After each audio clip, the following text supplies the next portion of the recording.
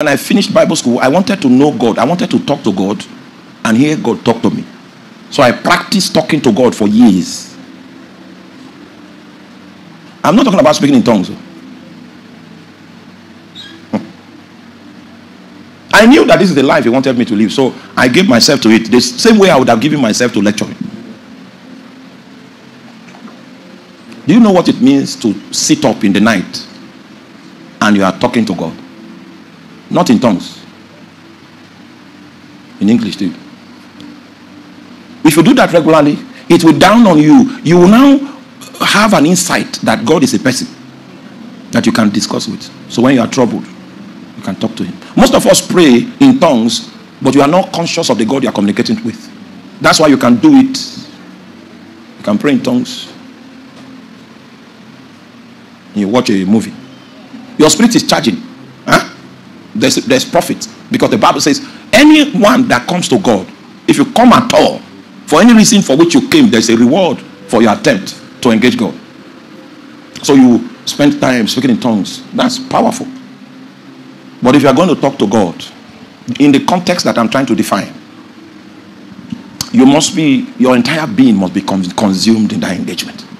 So I had to learn how to talk to him. Then you now discover that the God that we serve, he does not speak much. Are you there? Yes, he only answers much, but he does not speak much. So you can speak to him. When I started trying to speak to God, are you there? Yes, sit on the seat. You can give him one seat too, so that you know that, okay, let's talk. Then you tell him all your fears. You might do that for 6 months and he will not respond. And that's why he says that without faith you cannot please him. If after 6 months of attempting that, you get discouraged and you stop, it means you didn't have faith in the beginning. Because God is not a man. You are trying to learn about a new person you have never known before. And you are expecting the person to behave the way you want him to behave. You don't mean business. Speak to him. Speak to him. After 9 months, when you speak to him, he will answer. Speak to him, he will answer. Speak to him, he will answer. Then you will know what the psalmist experienced. For him to call God a very present help in the time of trouble. If your knowledge of God cannot bring him on the scene in the day of trouble, you don't have a God. Think you are not with me. I'm not saying you are not born again. I'm just saying God is not involved in your daily life. You have designed other means of survival. You've designed other means of support. You've designed other means of sustenance. So you will not be able to bring him into your trouble, into your crisis. That means you are naked without covering. That's the description of your life. The investment of God is designed to make you a certain kind of individual. Oh my God. Are you still with me? Yeah. When you want to follow God, don't do what you are doing. Give yourself to him. The way those people that serve spirits in the village, the way they give themselves to the spirit, and the spirit now shapes them to become the kind of person that they eventually become, is because of their commitment to give themselves over to be shaped by that spirit that they become strong. Because the Bible says that the people that do know their God, not Jehovah, their own God, they shall be strong. The way you are serving God, you will not know him enough for you to be strong. You will not know him enough for you to do exploits in his name. Because everybody does church as if it's our culture. We go to church on Wednesday. You are wasting your life. You are wasting your life.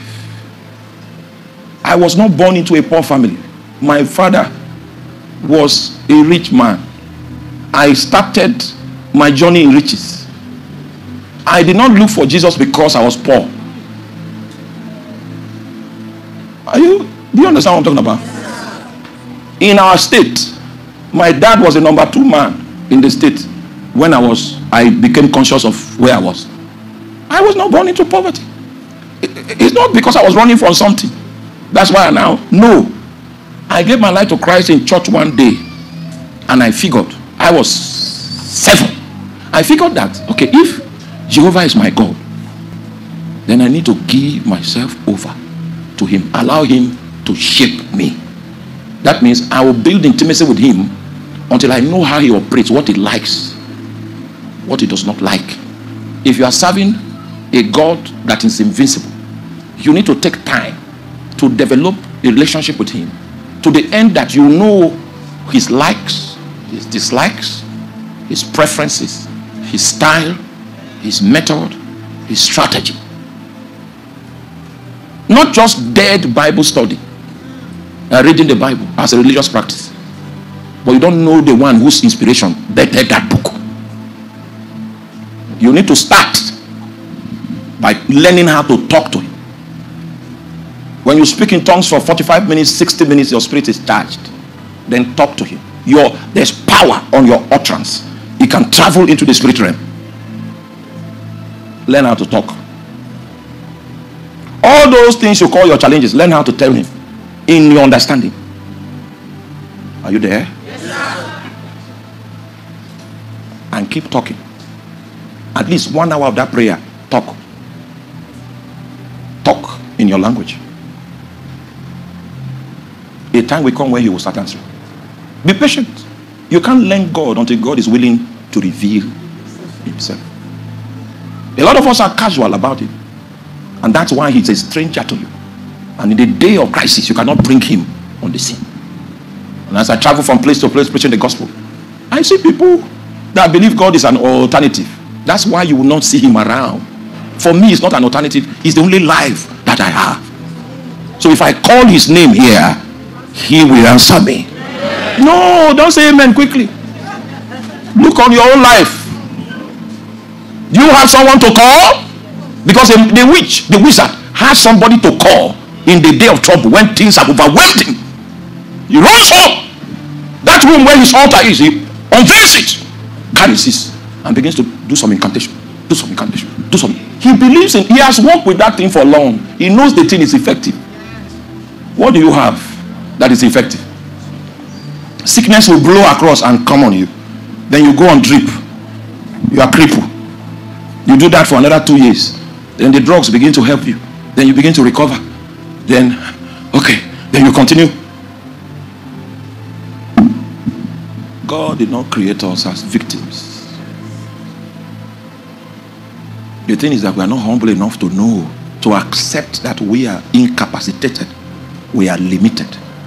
So we go on with our own strength, expecting to overwhelm the challenges of life on the strength of our ability. The Bible says that Holy Spirit you received can make you a certain kind of man. Now, so we're going to dwell here. This is a means by which we want to evaluate ourselves. Have you been made?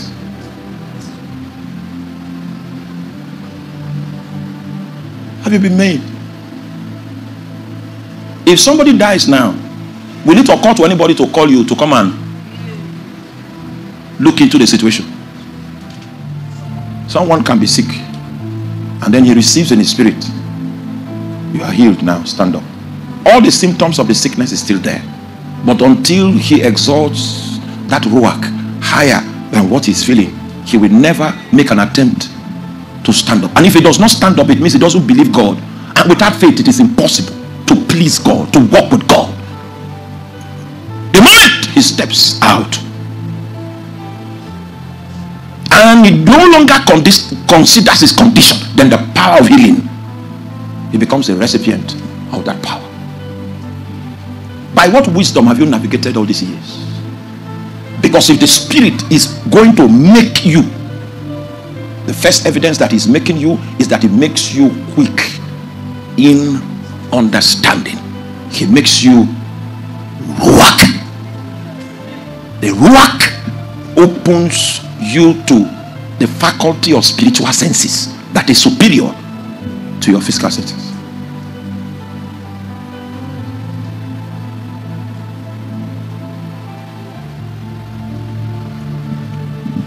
You know, in Nigeria, when we are traveling to the village, there's a way they load vehicles. Huh? Okay. The driver's seat. The driver is sitting here. Are you with me? Yes, Then they open the front door. Then someone will sit on half of the driver's seat. The driver will be sitting on half. Part of his body will be outside of the window. Like this. And then he will have his right hand to manipulate the steering. The left is outside. Then first passenger will sit here. Second one will sit on the what they call it, handbrake. The handbrake, they'll push the handbrake down. Then you sit there, and half of this side, and then the last passenger will sit here and put some of his hand outside. That's the front. That's the loading of the front seat. So if they load the front seat like that, you can imagine anything can happen at the back. And this loading formula is not with any form of recourse to the size of the car. Even if the car is a small car, the loading formula is the same. May the Lord give you understanding. So one of those days they finished. One of the passengers was seriously sick, but the driver said, I don't know sickness. The way we load the car when they are healthy people, that's how we load it when they are sick people. Because there is an amount of money that should come out of that transaction. I know you don't understand this. I've been seeing your new cars everywhere, new cars. I say, this is great. May the Lord help us in Jesus' name. So it came to pass when they loaded the car like that and they were moving on the journey, they now discovered that one of the passengers in front, the lady had died. They parked the car. Fortunately for them, a man of God was in that vehicle. And the man of God did not accept the fact that someone should die in the vehicle that is traveling. So while they were confused, everybody was, okay, how are we going to do this?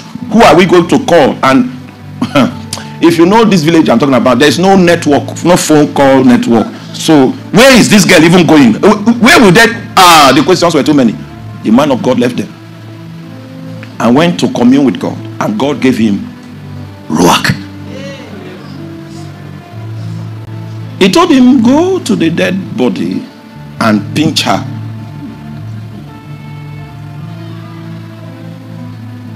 Initially, when he pinched her, nothing happened. But he knew that was the instruction. So he left his hand there. And after 3 minutes, the girl sneezed and came back to life. No prayer. Oh, are you there? Yeah. And she sneezed and rose from the dead. And when she rose from the dead, the sickness that killed her came back with her. She was still sick.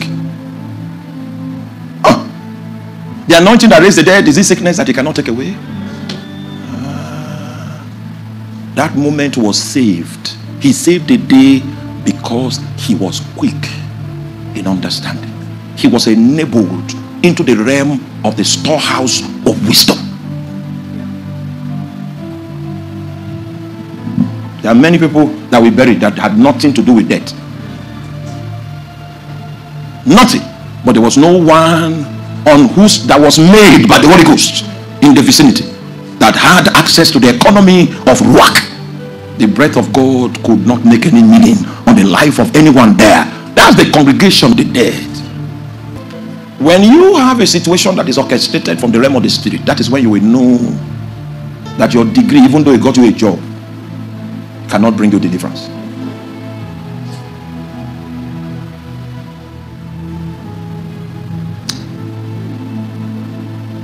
My dad was a very devoted Christian. Every evening we will come and do Bible study. Then he will stand up as a priest. Pray. Sometimes we want to travel. He will pray for the journey. Say, let there be no accident, but there will be accident. So I was now wondering.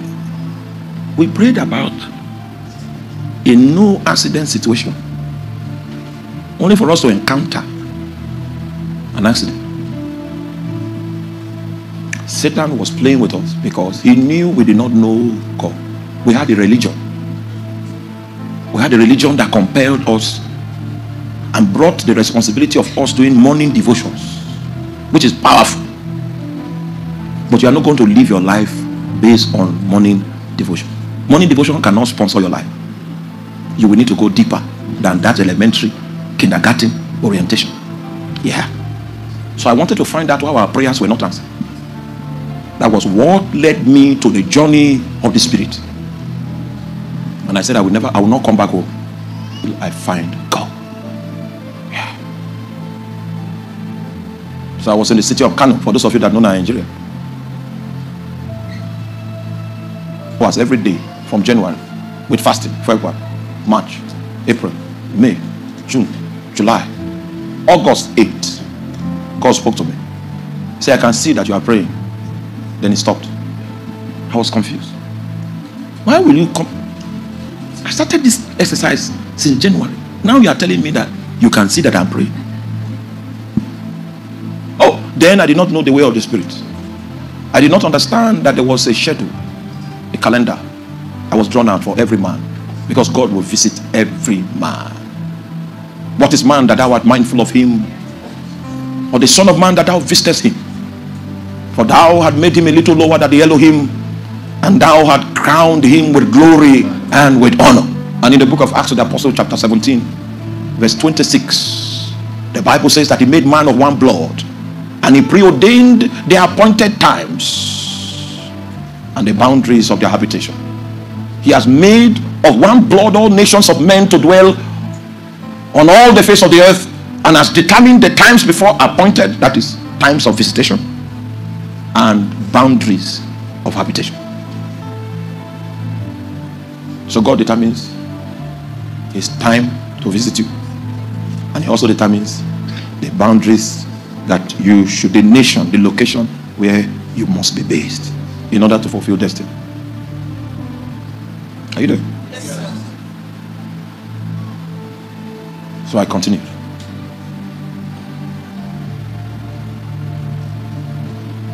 In all, it was 264 days of praying and fasting. I said, if he doesn't show up, I will not go back home. Because what am I going back to? To prayers that we pray and the opposite happens before the sun goes down? Who were victims? Who were victims of the devil.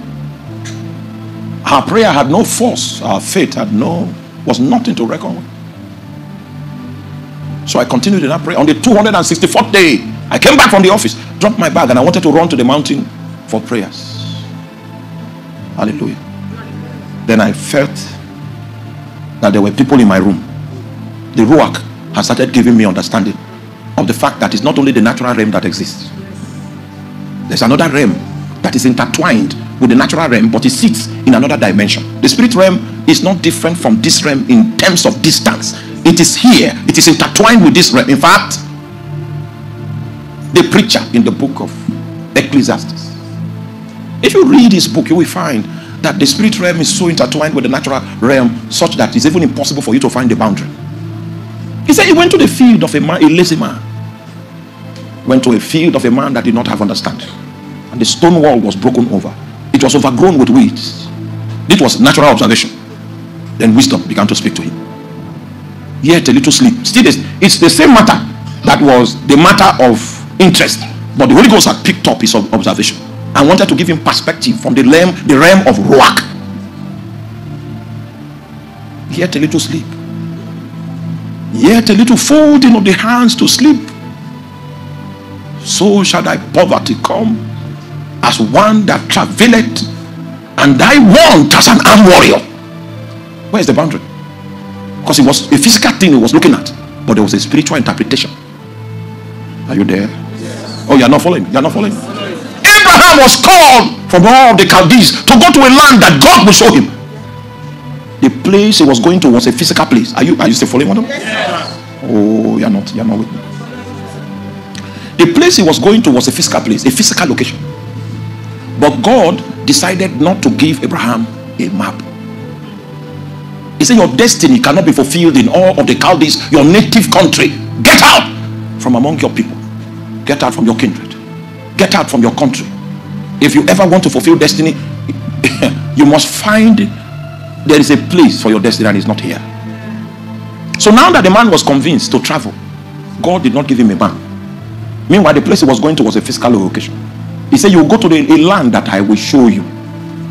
It means every dream was part of the map. Every inspiration was part of the map. Every vision was part of the map. Now, if you are in that situation, you will never want to quarrel with God because he will leave you in the wilderness. You have not depended on God the way Abraham depended on God to find the sat-nav for navigation to the place, the land that had the capacity to support his destiny. If you have not depended on God like that, you can't know him. There will be no need for him to invest work in your life.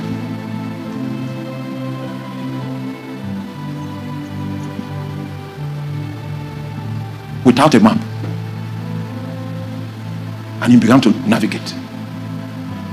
When he spends the night, he raises an altar and begins to commune. He can stay there for another 3 weeks communing.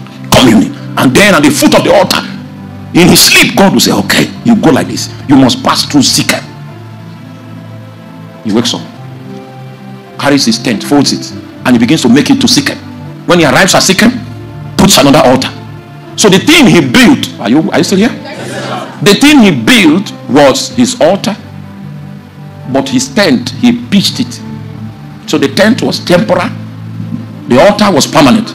But for us, we have our tents are permanent and the altar is temporary. When you are angry, you don't pray. When you are broke, you don't pray. When you are sick, you relieve yourself of prayer. That was not Abraham. And unfortunately for you and me, Abraham had already set the pattern. So God will not accept anything that is less than Abraham.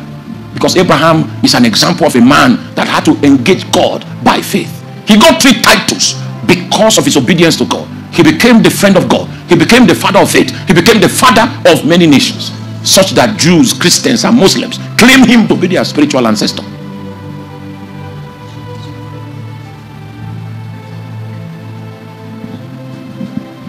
So if I trace all the houses you have stayed, and there's no permanent altar there of angels ascending and descending, you missed your map. The map can only come by Ruach. For you to be quickened with the understanding that comes when the breath of God is invested into your spirit. It triggers visions. It triggers understanding. It triggers insight. So I said I will not come back home. 264th day of prayer. Ruach. Then I realized I was not alone in the room. So I dropped my bag. Then I asked God, if you are the one that is trying to reveal yourself to me that I have not been paying attention, have mercy on me and show me who these people are. That was the day that I saw angelic beings. From that day till today. Yeah.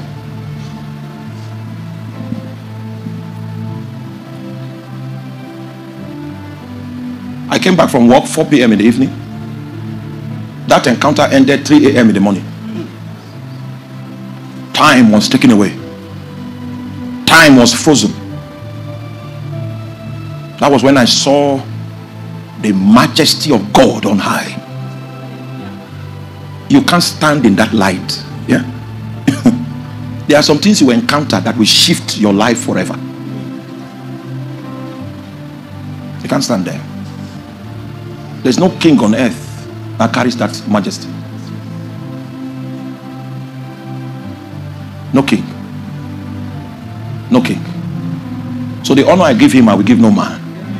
Because I've seen his light. I've seen his glory. We went to Kenya.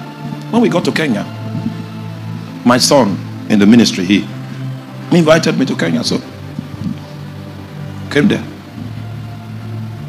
He came and told me after the first night that, one of the contestants for presidency in Kenya wants to come and see you tomorrow. I said, see me? He said, okay. I will give you a feedback on that.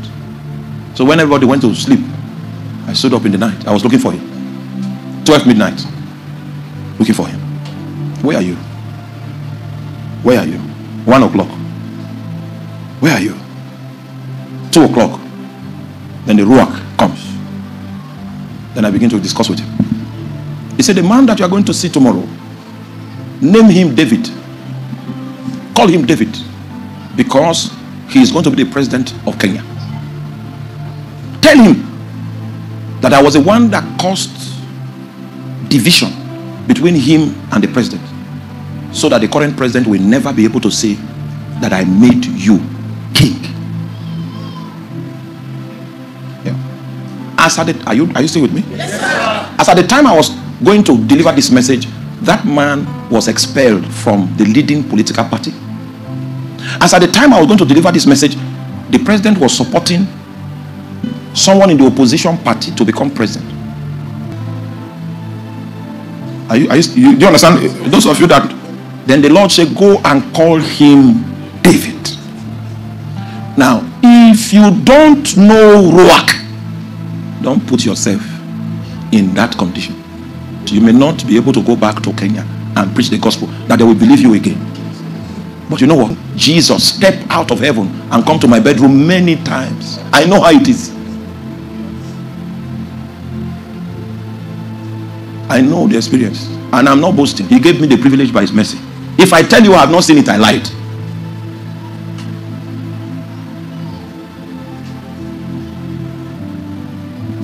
So we went for the meeting.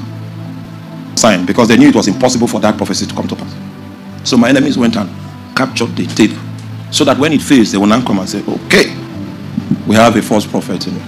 But none of them was given that opportunity, because no human being has that intelligence to bring out that dimension, except he was made quick in understanding. Kenya invited me for the swearing in. They gave me a business class seat on Kenya Airways to Nairobi. When I came out of the airport, people wanted to lie on the ground. And if they had done it, me too, I would have gone down. And it would have been it. So that was why, yes. Because I know that the one that should be celebrated, they can't see him. I know that one. And the nation rejoiced. 60,000 people in Kasarani Stadium of Nairobi, Kenya. I cried. I said, Lord, when will you deliver Nigeria? That was my only prayer. And I prayed that prayer for 2 hours. Can you give us a moment to see this deliverance in our lifetime? That was the prayer. Oh my God. For he shall make thee quick in understanding and in the fear of God. And he will judge not after the sight of your eyes, of your ears. Thank you for watching. And if this video has blessed you, please like, kindly subscribe, and also tap on the notification bell so you can stay notified and updated on our new videos. And please do not forget to share the link to people so we can bless more people. And most importantly, we want to know how this video has blessed you under the comment section. Don't forget to subscribe.